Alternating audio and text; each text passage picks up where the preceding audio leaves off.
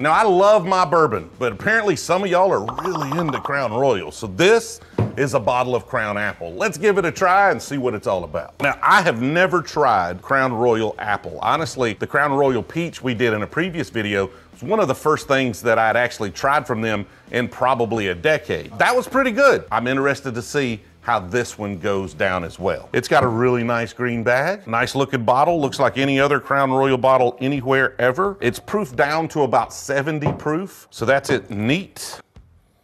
Ooh, okay, it smells like apple candy. That's exactly what you would expect apple candy to smell like. Like if you got one of those like green apple lollipops or something, it smells just like that. Okay, doesn't deliver. The smell, top notch, exceptional. Like I love that. The taste delivers, but it is much more just sugar with a subtle apple flavor. What should I do with this? Like, is there some sort of cocktail, something I should mix this with? Let me know in the comments.